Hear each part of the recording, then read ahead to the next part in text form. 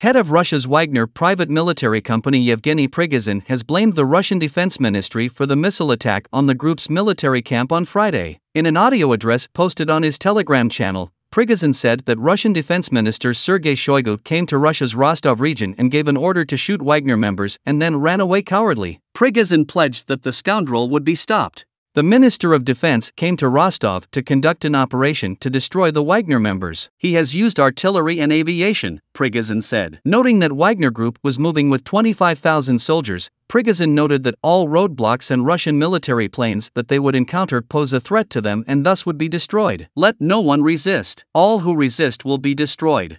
Justice will be restored in the army, and later in all of Russia, said Prigozhin.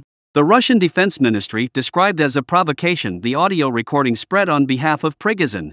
According to the latest reports, the Wagners have surrounded Russia's Rostov city, roadblocks are being set up in the city, and the police have been offered to lay down their weapons and surrender. According to the Russian media, the GROM unit of the Interior Ministry and the Russian National Guard have been put on alert. Special agents of the Federal Security Service were put on alert in Moscow and St. Petersburg.